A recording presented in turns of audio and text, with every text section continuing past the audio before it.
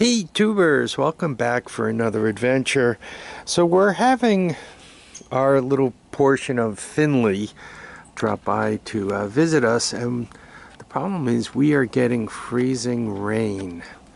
See all the rain stuck on those branches, and you guys know that I have a long power line coming down the driveway and all, and I'm concerned about losing power.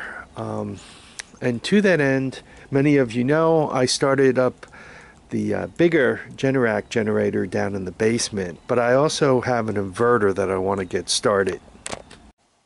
So what I have here is the inverter I'm talking about. It's known as an RYI 2200. It's one of the older models. I've had it for a few years. You could tell by the way it's all faded. It's been sitting out on the back porch in the sun, which is never a good thing for this.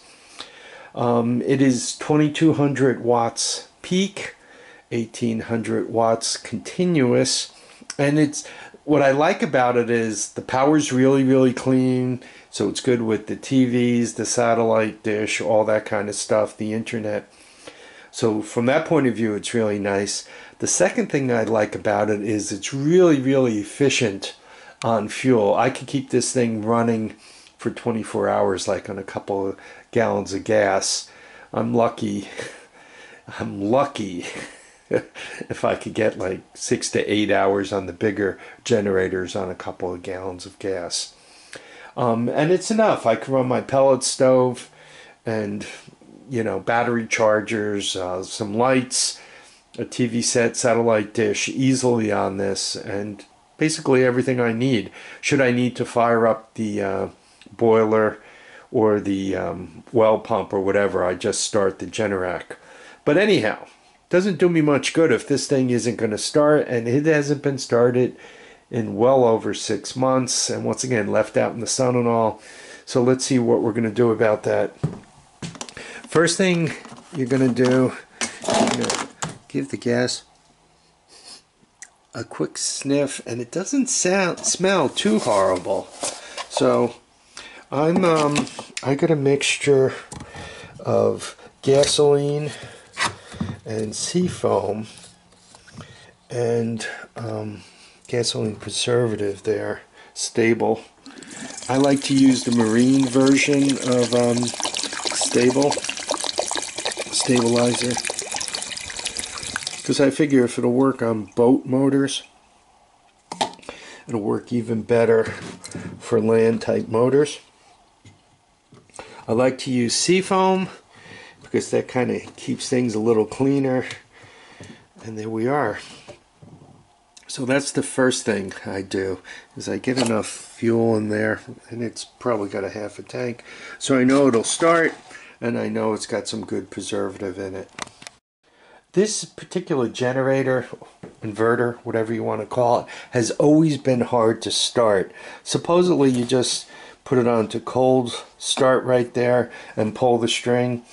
Unless you want to pull the string until you grow quite old and probably break the string, it's never going to start there. So I have a little trick that I use.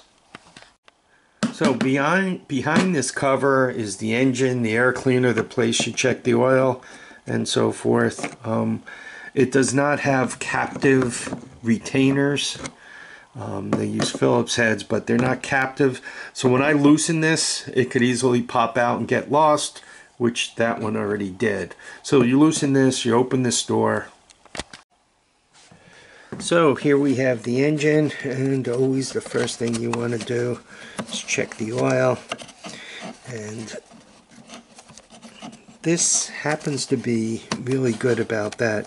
Never burns any, but before you start it up and run it for a whole bunch of hours, always a good idea to check. And we could see right on there that it's got more than enough oil in it. We can see it's even right to the top. Very good. You can see it's still clean, and there we are.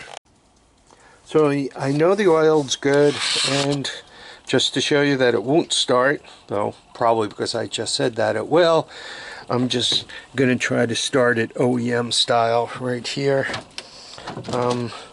It's not a bad idea for an engine that hasn't been started in a while to give it a few pulls.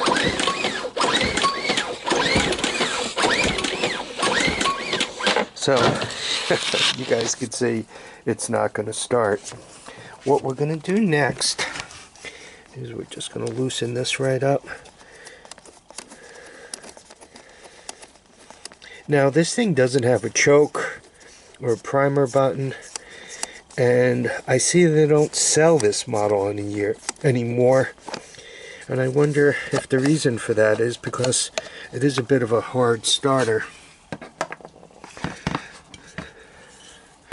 So some people don't like starting fluid. I use it and see this stuff with upper cylinder lubricant. I think that might make it a little better. But quite honestly, it does not have the same volatility that the old-fashioned starting fluid has. The old-fashioned stuff, boy, you'd put a spark anywhere near it and it would flash instantly.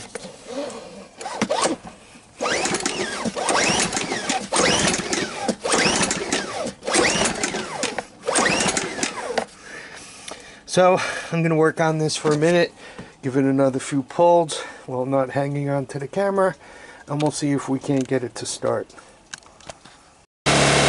So after another dozen pulls or so off camera, it started right up. I will tell you, this thing would not have started without the starting fluid.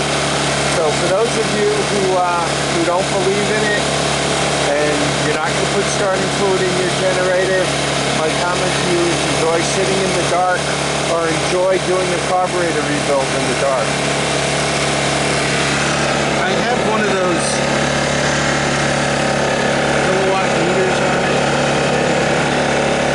You guys can see rate 123.4. I've got this toaster oven right here.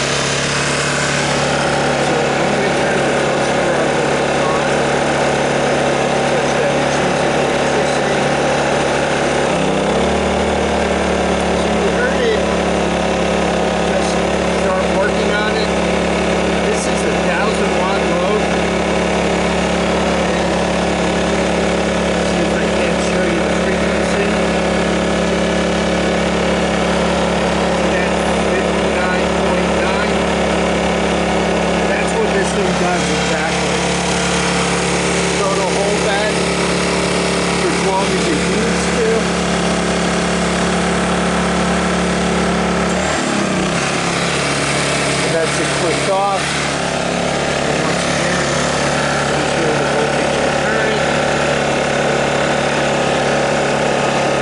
There's the current. First one is the voltage. First one is the voltage. And there we are.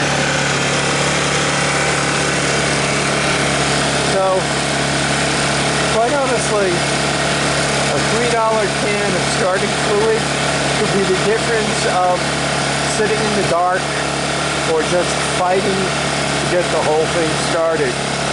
Other than this thing being a real tough generator to start, I'm happy with the power it produces. I'm happy with the fuel consumption. It doesn't seem to burn any oil. Once you hit it with starting fluid, it starts. So I'm going to call it, it's been reliable, it's been good. I truly recommend it. I truly recommend starting fluid, and I also recommend working on your stuff when the weather's a little nicer.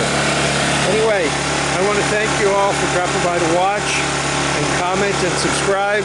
Be careful out there, it is icy and slippery. Nobody needs to fall down and break anything important. Bye now.